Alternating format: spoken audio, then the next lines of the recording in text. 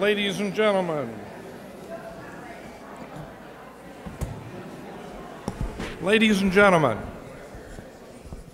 welcome. I'm Sandy Quinn. I'm president of the Richard Nixon Foundation. Thank you all for coming.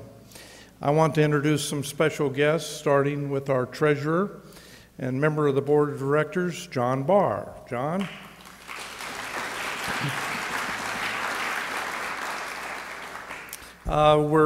We're honored tonight to have the architect of the Ronald Reagan election as governor and later as president. Nobody was closer to Ronald Reagan in his political career than Stu Spencer. Stu, thank you.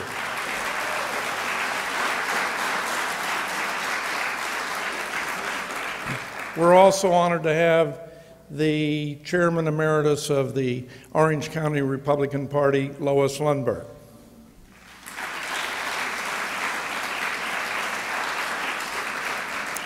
And with all that talk about national politics, I want you to say hello to Gene Hernandez, a police officer here for 35 years. He was part of our grand opening, the 2 memorial services, and he's a candidate for city council, Gene Hernandez.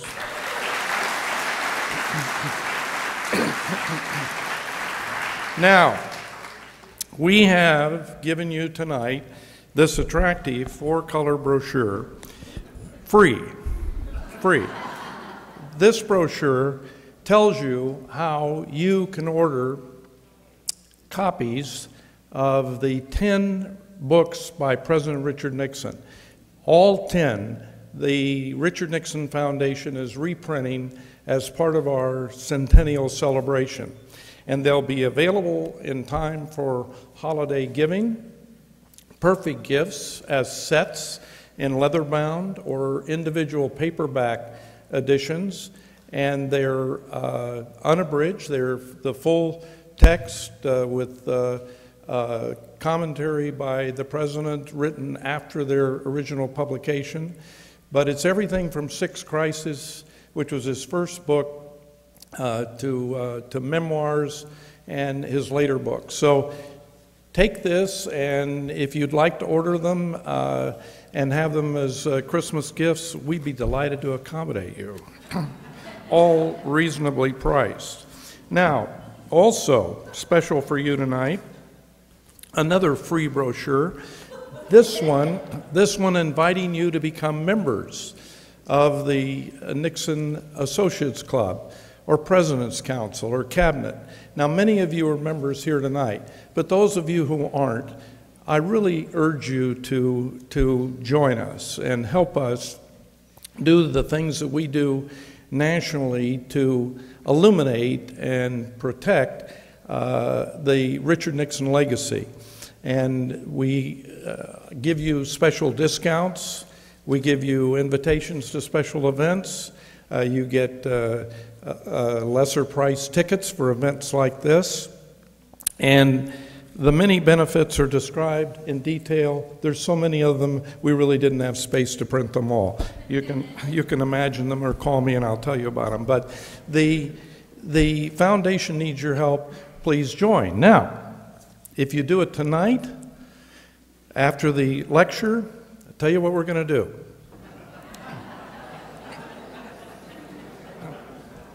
I feel like I'm at Costco. Tell you what I'm going to do. We have, just days before the election, we have bobbleheads. We have President Obama and we have George Romney. These are great conversation starters. Put one of these, or argument starters, whatever. But join tonight and you'll get one of these free. While supplies last. We only have 2. But no, I was kidding. But we do have them for you tonight. There's attractive hostesses in the lobby with these applications. Please join up. If you join tonight, you'll get one of these free with your membership. Now, I want to tell you about some of the things coming up. We have, of course, as many of you know, on November 1st, we have Dinesh D'Souza, who's coming for his another bestseller, as Ed Klein's The Amateur is. And Denise comes after weeks and weeks on the bestseller lists of both Publishers Weekly and the New York Times. He'll speak here from this very stage at 7 o'clock on November 1st. So get your tickets now. It'll be a sellout. He's the one who produced that movie. If you haven't seen it, please go see it, and you'll find out all kinds of things you didn't know about the direction of this country. On October 23rd, we have Robert Gray, who has spent a lifetime in Washington, D.C. as a political insider. He was Secretary to the Cabinet under President Eisenhower, and was very involved with the Reagan administration, in charge of one of his inaugurations, and a close friend of the Reagans for years, and all presidents actually, coming here for his new book, which is Presidential Perks Gone Wild, telling you about the things that are available to presidents that he feels are being abused. We have on November 11th, of course, is Veterans Day, and we always do a free day on that. And we have this year former National Security Advisor Bud McFarlane, and he'll be speaking at 11 o'clock. We also have a concert by the Placentia Symphonic Band at 3, so we hope you'll come to those. And then we have on January 6th a free admission day, because that's the day we're celebrating President Nixon's centennial birthday. And we will have Tricia Nixon Cox here at 11 o'clock for a wreath laying, and we'll have a concert by the Marine Band at 1 o'clock. It'll be a great event. It's free, so please join us. It's a Sunday. On January 9th, if you happen to be in Washington, D.C. on business or pleasure, join us at the Mayflower as we celebrate Richard Nixon's 100th birthday gala in the ballroom where he had his 2 inaugurations. Then on January 31st, from 3 to 6, we have KABC's very popular talk show host Larry Elder doing a live broadcast in this very room. And again, it's free. He'll be signing his new book, and I hope you'll join us on that day. Now, our speaker, you thought I'd never get to it. I know the question all of you have wondered is, how did President Obama do so bad on that debate? And I know the answer. That afternoon, during the prep, he decided to take a little time off, and he picked up the nearest book on the coffee table, and it was The Amateur. It ruined his day. It ruined the night. Every single person you know, particularly the undecideds, have to read this book. It is absolutely astounding, every page of it, on what's happened to our White House and to our government, to our foreign policy, and most important, to the future of America. So, the author, who's been on the bestseller list for weeks and weeks of this great book, is Ed Klein. He's written books about the Kennedys. He wrote a great book about Hillary Clinton. He's been commenting on Hillary in the Clintons in the last few days, you might have noticed. He was the Newsweek foreign editor. He was editor-in-chief of the New York Times Magazine. He's a contributing editor to Vanity Fair. And we have him here tonight. Ladies and gentlemen, please welcome Ed Klein.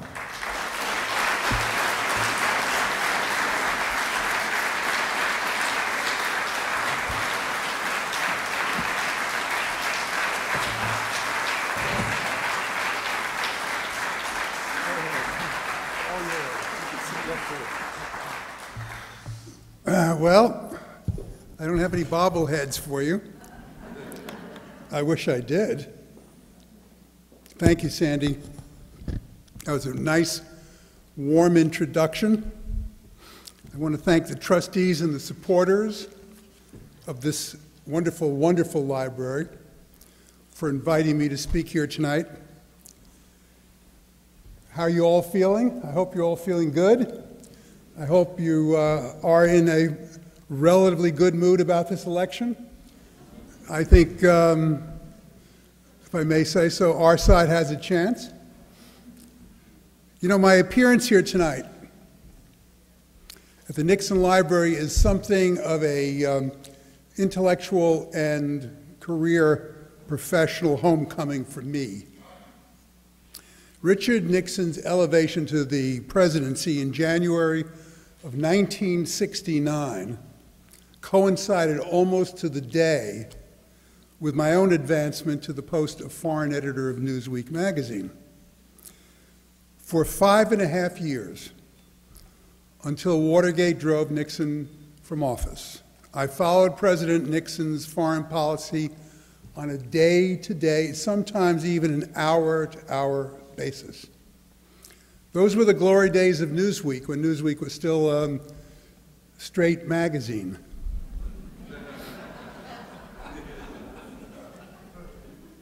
I'm not talking about sexual orientation here, by the way. Those were the days when Newsweek was a major player, an influencer, if you will, in domestic affairs and in the conduct of American foreign policy. As foreign editor, I had 27 full-time correspondents at my beck and call, about half a dozen of them in Saigon, as you might imagine, plus a large troupe of seasoned reporters in the White House, the Pentagon, the State Department, the CIA, all over Washington. It was a challenging assignment. For, as you, I'm sure, know, President Nixon's time in office was not only marked by domestic division, but also by international turmoil. America's post-war dominance in foreign affairs was under assault, and the question facing President Nixon and his National Security Advisor and eventually Secretary of State Henry Kissinger was how the United States, which was bogged down in a war in Indochina, how the United States could seize the initiative in international affairs and articulate a long-range, reasonable, well-thought-out philosophy and objectives. You may all know that Nixon had little confidence in the State Department. He believed that its personnel had no loyalty to him. As Henry Kissinger has pointed out, the Foreign Service had disdained Nixon as vice president and ignored him the moment he was out of office. Kissinger went on to say he was determined to run foreign policy from the White House. In this one regard, Nixon's determination to run foreign policy from the White House, Nixon and Barack Obama have a great deal in common. In my book, The Amateur, I point out that no president since Richard Nixon has taken more personal control over foreign policy than Barack Obama. I write, this is an Obama-centric decision-making operation. In other administrations, a lot of decisions were made below the presidential level, but Obama shapes most policies. Those same words could be used to describe the decision-making operation on foreign policy in the Nixon White House. However, there the similarities end. Obama's foreign policy, in my view, has been erratic and inconsistent. On the one hand, he has been timid and passive in the face of challenges from Russia, China, Iran, in Syria. On the other hand, he has aggressively pursued al-Qaeda through the use of unmanned drones and clandestine special op troops. But as I think President Nixon would have been the first to say, a series of ad hoc military operations do not add up to a successful foreign policy. Effective diplomacy requires something that is sorely missing in Barack Obama's foreign policy, and that something was the very core of Richard Nixon's foreign policy, a coherent philosophy and world view. Tonight I want to give you a coherent view of Barack Obama, the man, his political philosophy, and his worldview. I titled my book The Amateur, a reporter's book. In the course of researching the book, I interviewed nearly 200 people, present and former members of the current administration, members of the White House press corps, Democrats and Republicans on Capitol Hill, foreign policy experts, and African American political leaders in Chicago. A number of these African American leaders urged me to interview the Reverend Jeremiah Wright, Barack Obama's minister for more than 20 years. I told them that I wouldn't be comfortable speaking to a man who delivered those hate-filled sermons against America, against white people, against Jews, against Israel. At times it seemed against everybody and everything. But they told me, Mr. Klein, you've got to go see the Reverend Wright, because he has an important story to tell you that no one else has ever heard. And so off I went to meet the notorious Reverend Jeremiah Wright in his office at the Kwame Nkrumah Academy, named after the late Marxist dictator of Ghana. Very appropriate. The Kwame Nkrumah Academy. He was well-dressed, softly spoken, under control, and we sat down. I asked him, I said, Reverend Wright, would you mind if I use a tape recorder? And he said, no, he didn't mind. We had a 3-hour interview, and I've released the entire tape recording of that interview to the press. I don't think any of you in this room will be surprised to learn that except for Sean Hannity on Fox News Channel, the media has completely ignored this interview. Completely ignored it. ABC, CBS, NBC, not a word. CNN, not a word. The New York Times, Washington Post, go on and on and on. And this interview was full of new information and important things that had never been reported before.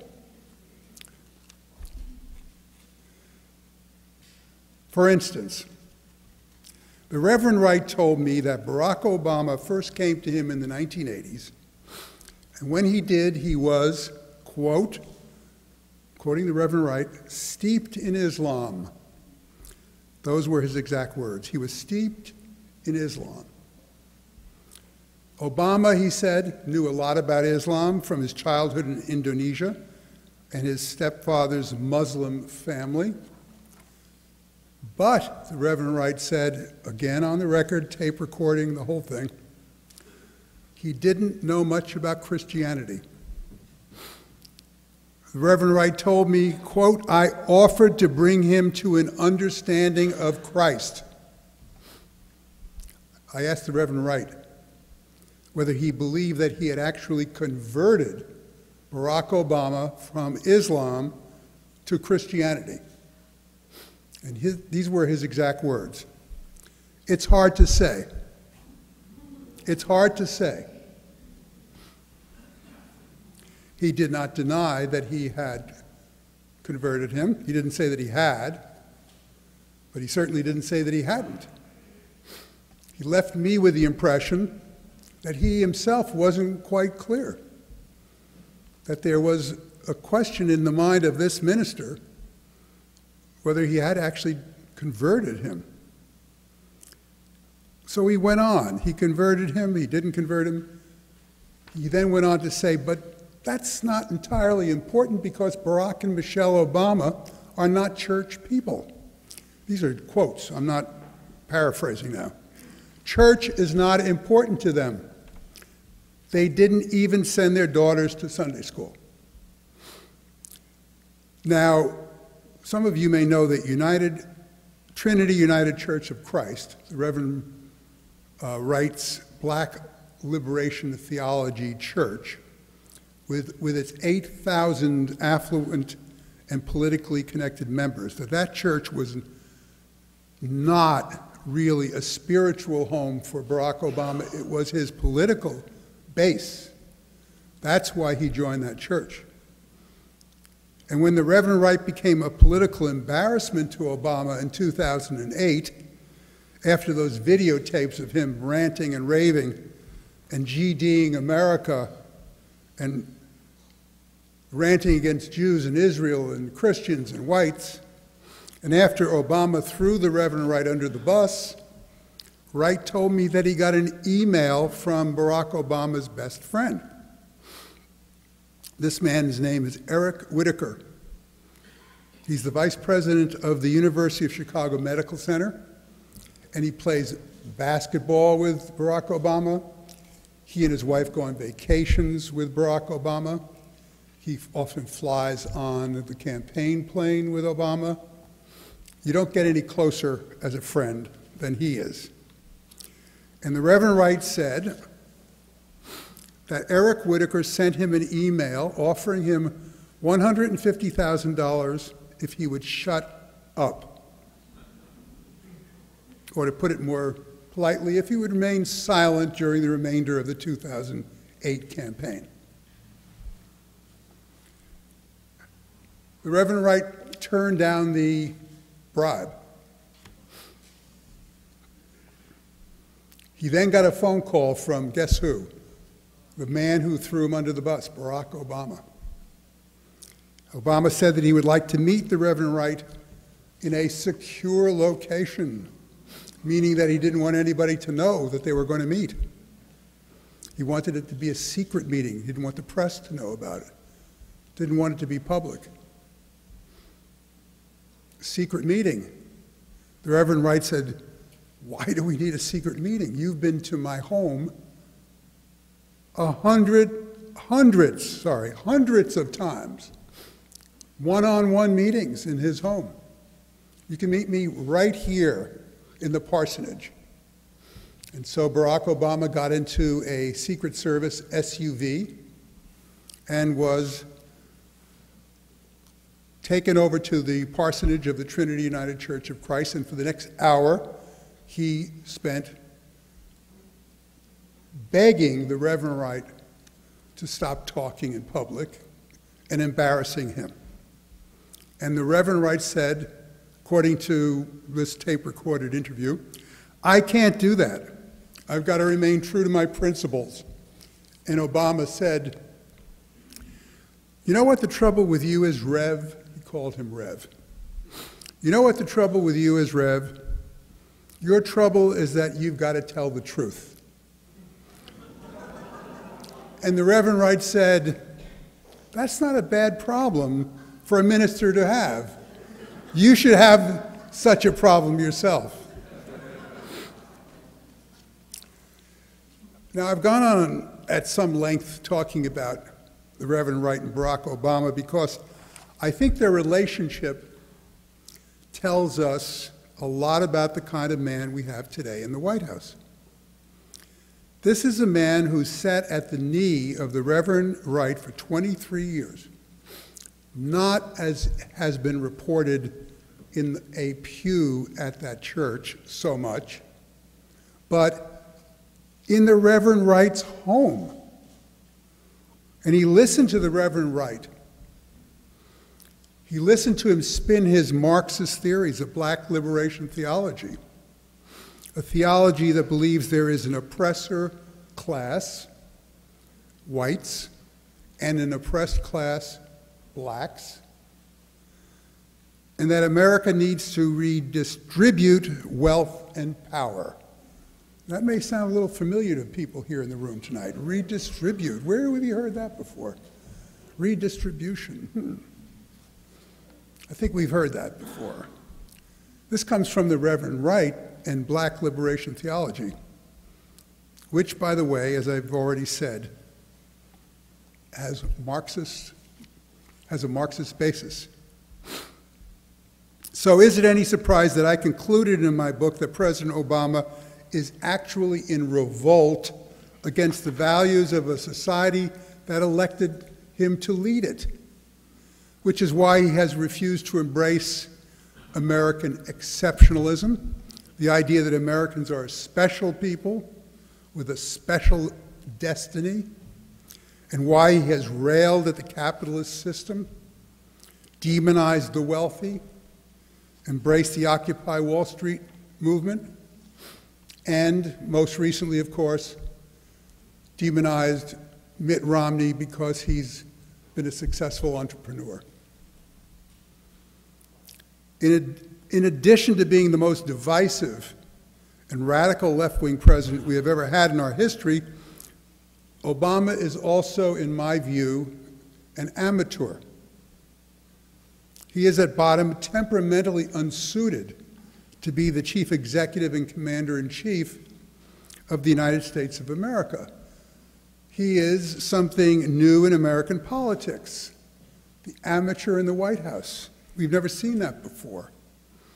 A president who is inept in the arts of management and governance, who doesn't learn from his mistakes, and who therefore repeats his mistakes over and over again and makes our economy less robust and our nation less safe.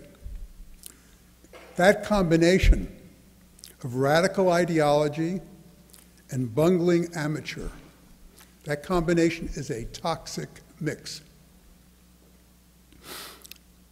I'm reminded of President Ronald Reagan and the difference between him and Barack Obama. At the end of the day, any typical day, Ronald Reagan would pick up the phone and call Tip O'Neill, the Democratic Speaker of the House of Representatives. He'd say, "Hey, Tip, why don't you come on over and have a drink in the White House?" Now, these two men had very little in common ideologically and politically. They saw the world in a very different light.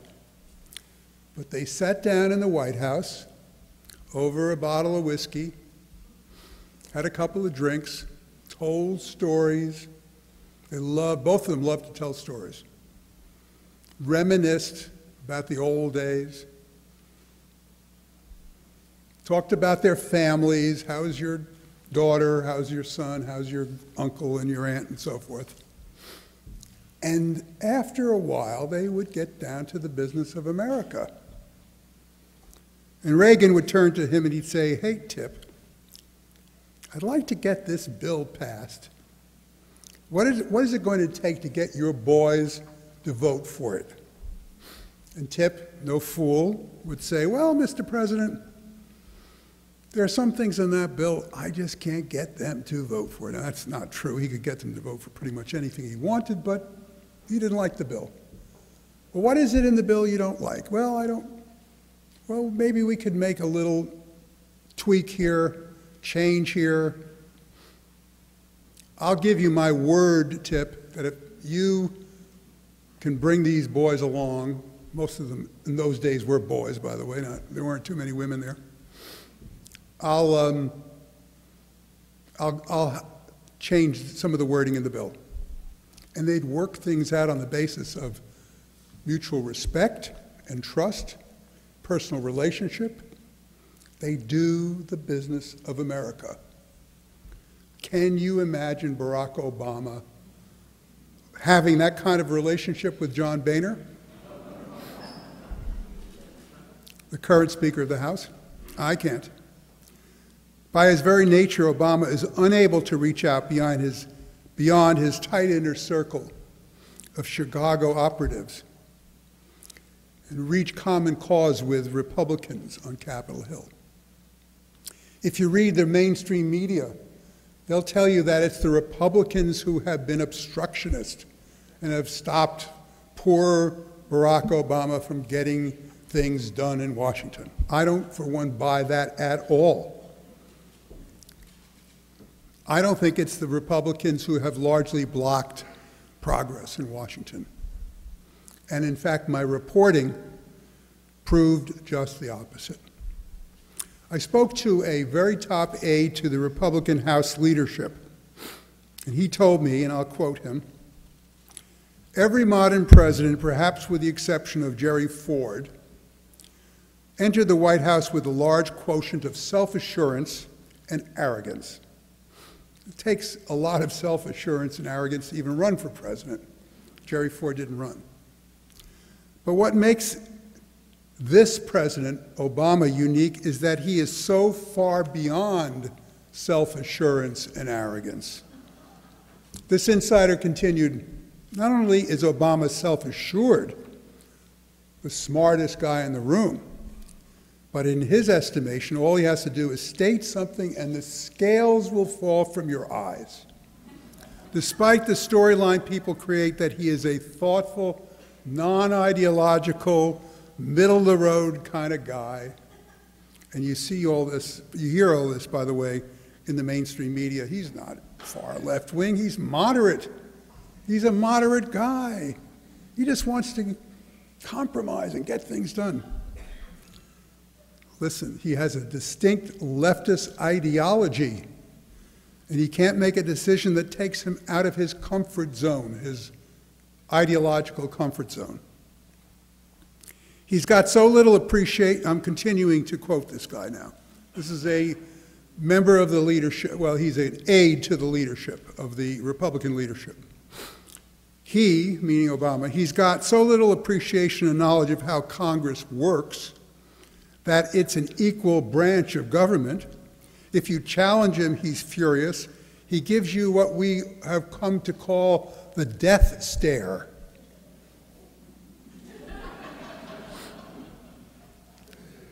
He has no close relationships with any member of the Senate, and certainly not in the House.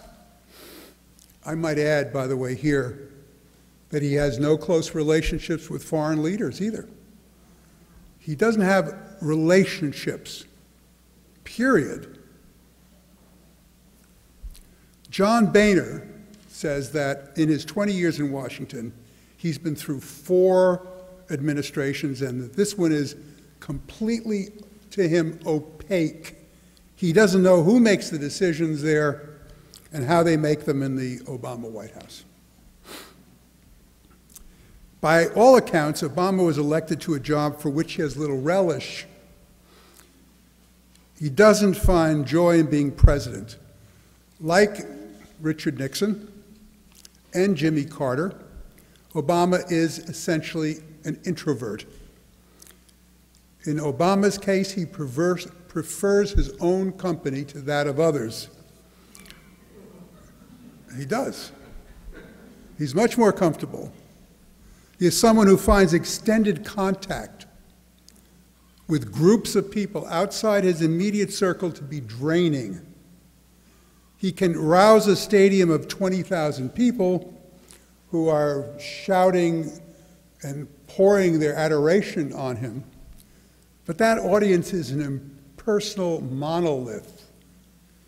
Smaller group settings can be much harder for him. I interviewed a former State Department official who told me, while I was in the room with Obama, he'd get these phone calls from heads of state and heads of government, and more than once I heard him say, "I can't believe that I've got to meet with all these congressmen from Podunk City to get my bills passed." This is to foreign heads of state, the condescension.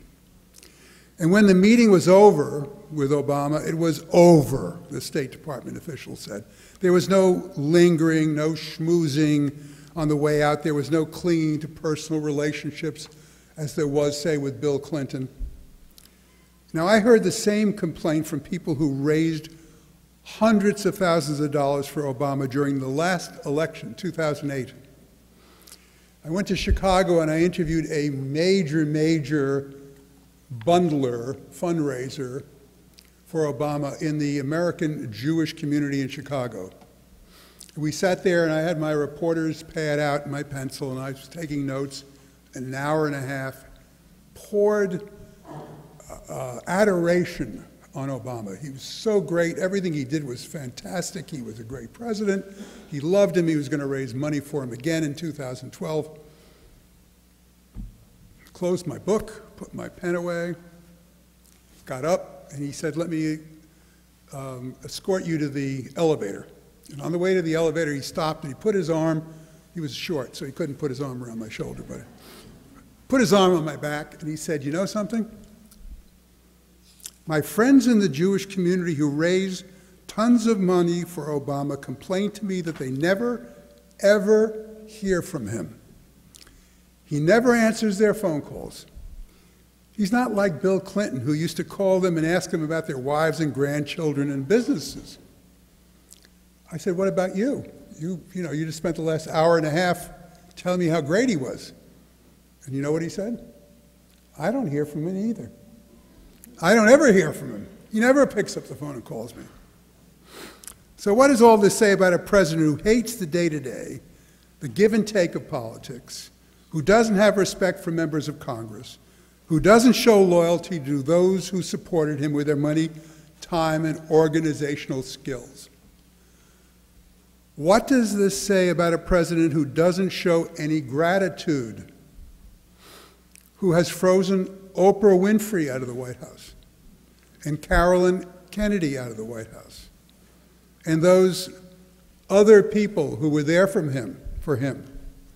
What does it say about a president who has ignored the African-American base, his African-American base, to the point where literally every single African-American businessman and leader I interviewed for my book, not people on the street, but leaders, educated, successful, powerful people. Every single African-American told me they were disappointed and disillusioned with the country's first black president. I think it speaks volumes about his character and about his inflated self-image. This is going to be my final little story, and then I'll sum up. On the evening of Tuesday, June 30th, 2009, Obama invited 9 like-minded liberal historians to have dinner with him in the family quarters of the White House. June 30th, 2009. He was inaugurated in January. As this group dug into their lamb chops, Obama wasn't shy about flaunting his famous self-confidence. He boasted that he intended to bring the Israelis and the Palestinians to the negotiating table and create a permanent peace in the Middle East.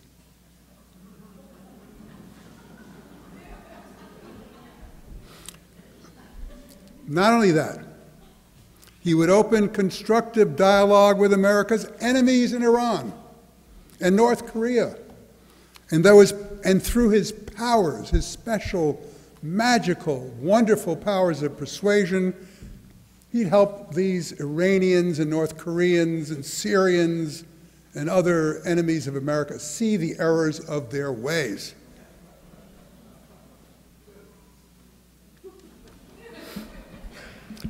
He'd inject the regulatory hand of the federal government into the American economy and make it a more equitable society.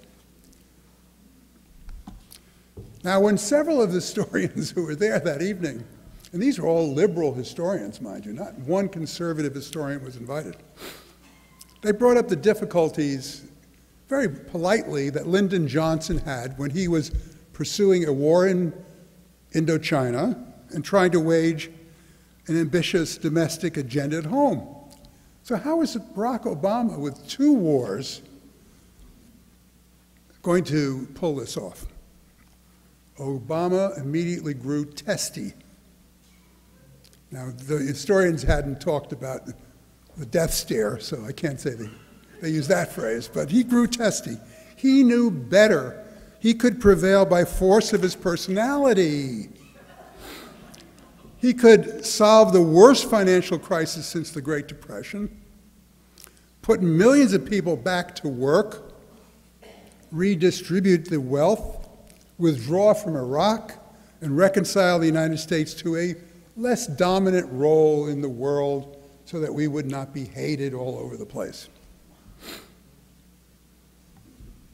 It was, by any measure, a breathtaking display of narcissistic grandiosity from a man whose entire political career consisted of 7 undistinguished years in the Illinois State Senate, 2 mostly absent years in the United States Senate, and a grand total of 5 months and 10 days in the White House. Unintentionally, Barack Obama revealed the characteristics that made him totally unsuited for the presidency and would doom him to failure. His extreme haughtiness and excessive pride, his ideologically bent as a far left-wing corporatist, and, my friends, his astounding amateurism. Thank you very much.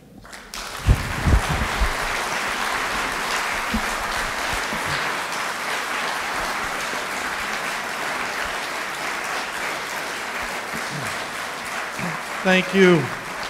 Ladies and gentlemen, Mr. Klein has agreed to answer a few questions, so if you'll raise your hand, I will bring the mic to you, and if you will stand and state your question and not make a speech, he'll be glad to answer it. Thank you, Mr. Klein. That was very good. My question is, listening to everything you've described, where did Barack Obama get this ego from? I mean, because he had, and maybe I'm amateur in my thoughts, but somebody or something, he had really no parent influence. So where do you think he got this from? Well, you'd have to be, I think, a psychoanalyst to answer that question, which I'm not. There have been books written about this. He came from a very, very dysfunctional family. I don't want to go through the whole thing. You all know the father left. The mother was basically abandoned him to the grandparents. The grandparents, this is not so well known, were alcoholics, both of them. The grandfather was best friends with a African-American communist poet who he introduced to Barack Obama. Barack Obama had a lot of trouble, I think, figuring out who he was, what his place in the world was. I mean, he's written about this, or he had somebody else write about it, depending on your point of view. I think he's a very complicated guy. He's not the guy you see in public. That much I can tell you without being a psychoanalyst. As I've said, in public, he turns on the charm. Give him an audience like this, or a little he prefers them a little larger than this, who are cheering and waving and giving him love, and he comes out. But in person, he is very introverted. You cannot do the business of America in Washington unless you have relationships. He has no real relationships except, as far as we know, with his wife and his daughters. And that relationship with Michelle, which I've written about also in my book, and I'm not going to go into it at this moment, but that is a peculiar relationship in itself too. So he's, in my view, he's a bit of a damaged personality, and I think it's come out in his lack of leadership abilities.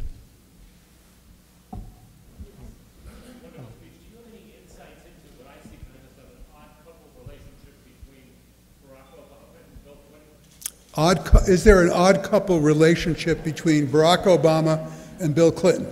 Yes.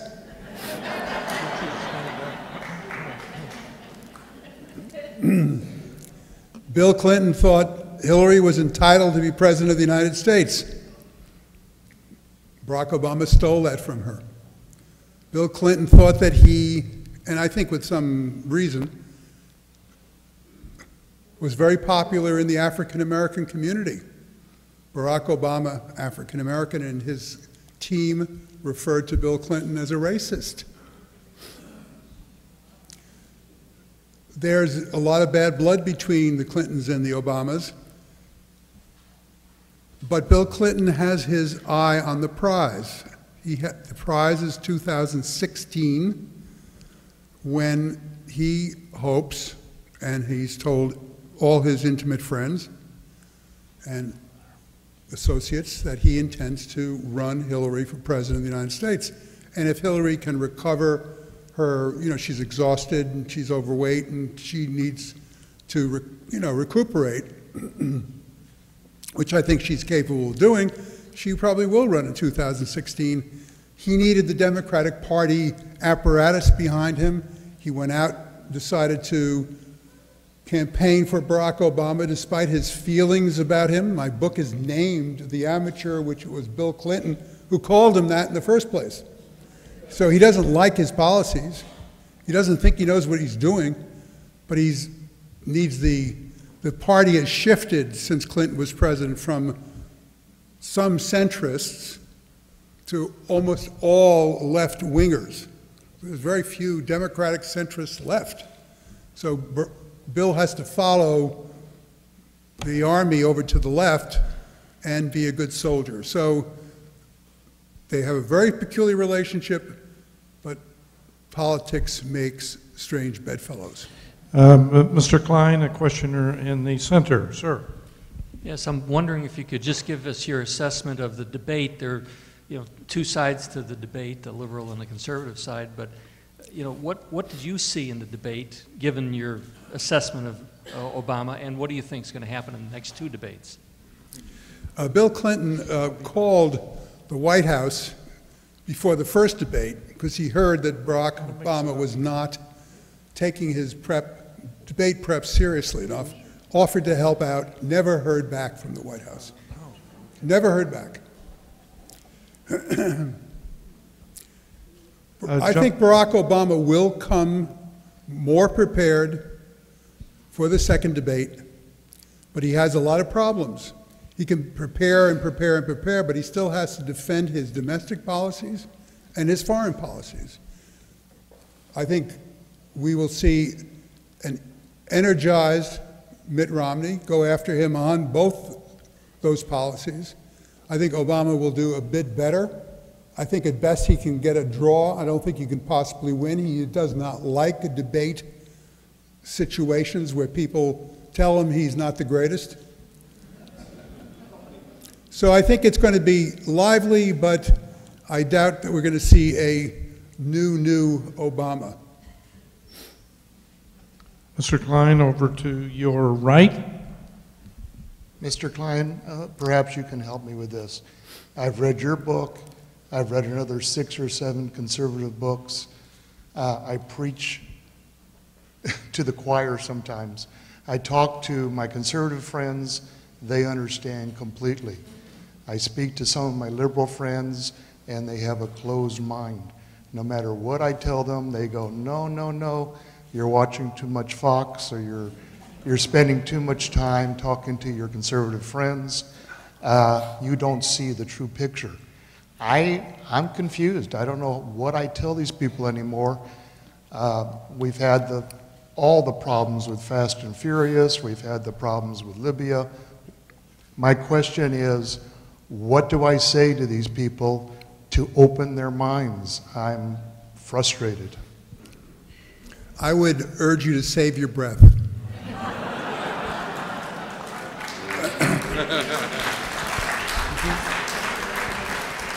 On a more serious note, I don't think they can be persuaded. I think it's in their the woof and warp, whatever the phrase is, of their nature. It's like arguing about religion back in the 17th century, I mean, you're not going to persuade these people. I think Romney was correct when he said they're about 47% or thereabouts of the people he is not going to reach, no matter what. And I don't think you will either. I think there are some people, however small number and a small percentage though they may be, in the middle, who are reachable, the so-called persuadables, people whose minds are still open. Those are the people I would spend my time and effort, because they are more open-minded. But that MSNBC crowd, it's a lost cause. A lady to your right. Thank you for coming. I have a question. Last week you stated, with all of our problems, that you thought the government would put Hillary under the bus because of the 4 people that were killed or murdered. Today she admitted that she will take the blame. I would like to know your comments on that situation. Okay, that's a good question. Today Hillary Clinton, somewhere in South America, wasn't it? Peru. I guess that's in South America. Wait just a minute. Said, I am ultimately responsible for this and I take full responsibility. Folks, this is the Clintons speaking. You have to remember, this is the same family that gave us, depends on what the definition of is. I don't believe for 2 seconds that Hillary Clinton is going to leave it at that. I don't believe it. I can't believe it. This is not in their character. For them, what does that mean? I'm responsible. I take all blame. I'm giving up. I'm not going to run for president. Bill and I are going to go to Chappaqua, and we're going to urge Chelsea to have a child so we can play with our grandchild. No. Not going to happen. There is, I don't know what it is. I wish I could tell you. But I'm sure there is a plan. And I think this is the first shot in that plan, whatever it might be. And I think we will see it unfold in the next days to come. The Clintons are not going to lie down and take this all on them. They're going to take some others, including, I believe, the president, with them.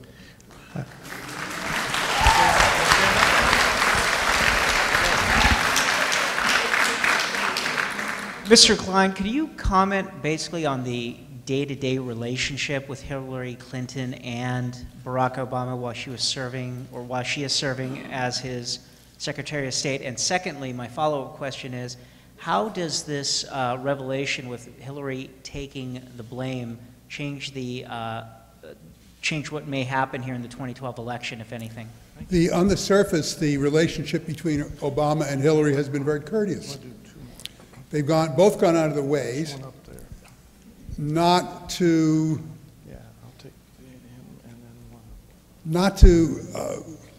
leave the impression that there's any friction between them.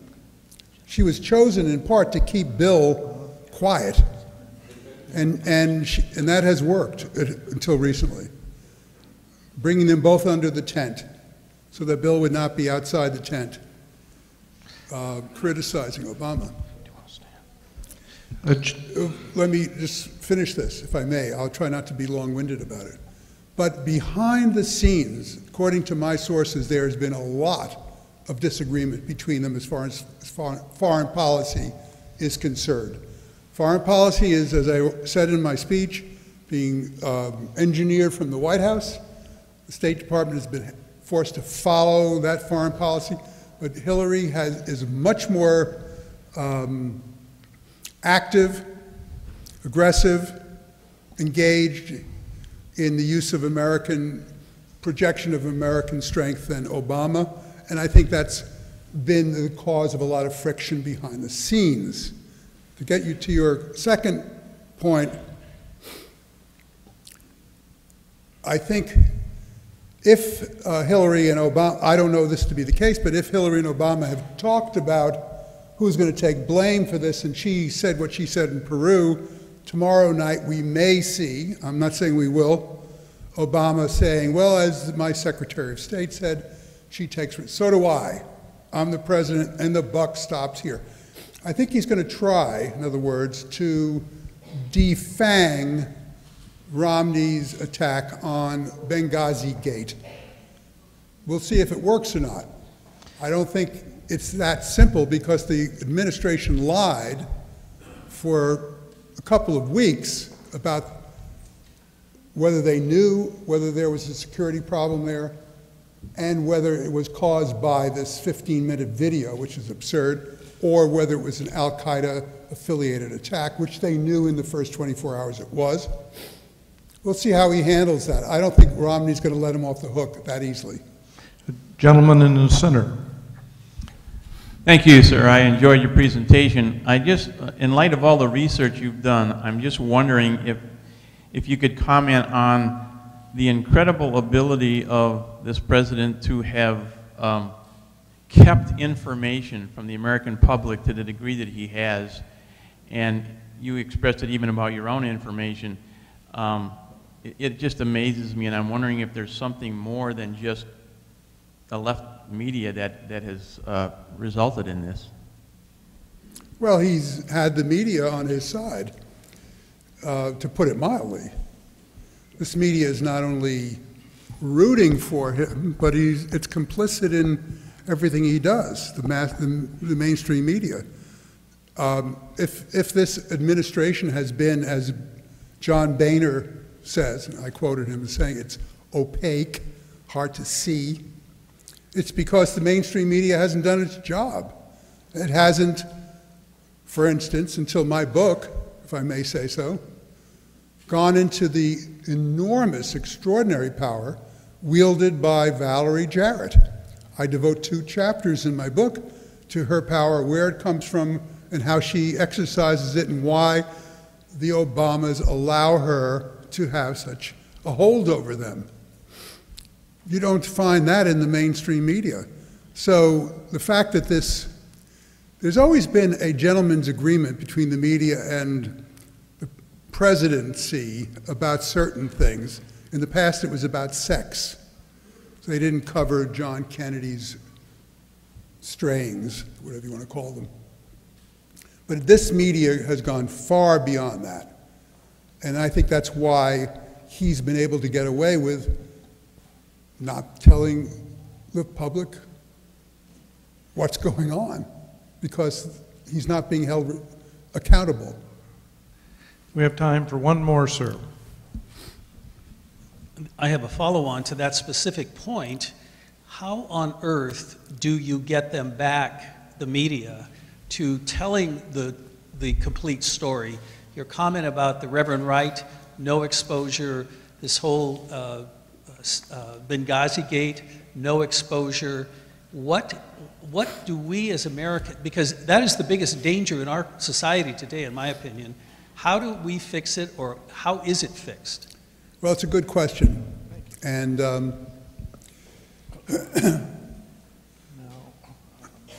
I think that's a lost cause too, to tell you the truth. You know, I was a member of the mainstream media, Newsweek, the New York Times, Vanity Fair. Newsweek and the New York Times were very different publications when I was there. I left the Times 25 years ago. It was a very straight paper when I was there. I think the media is not remediable. I don't think we're going to be able to bring it back to where it was. I think we're in for an extended period of partisan media.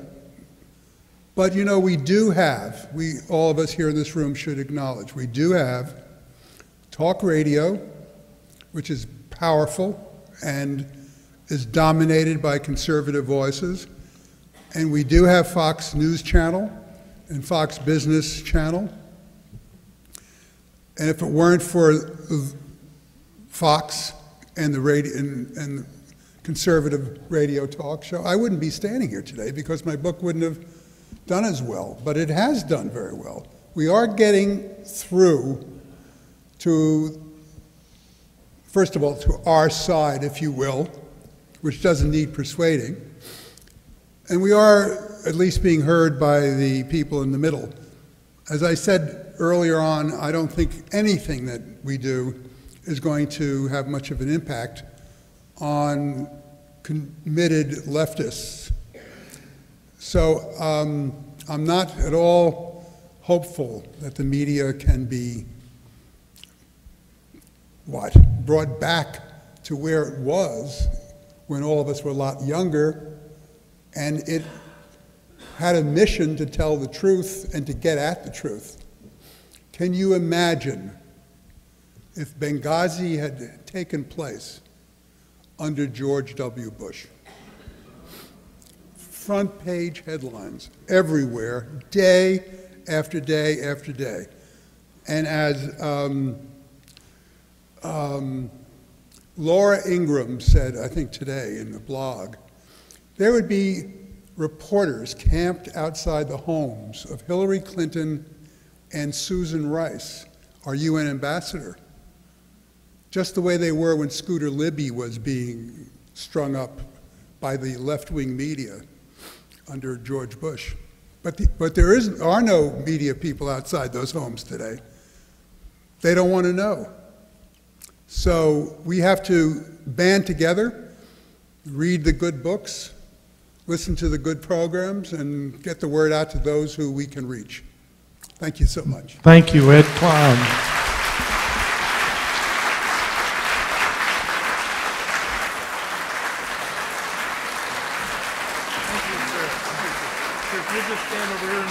In a moment, you'll exit around there.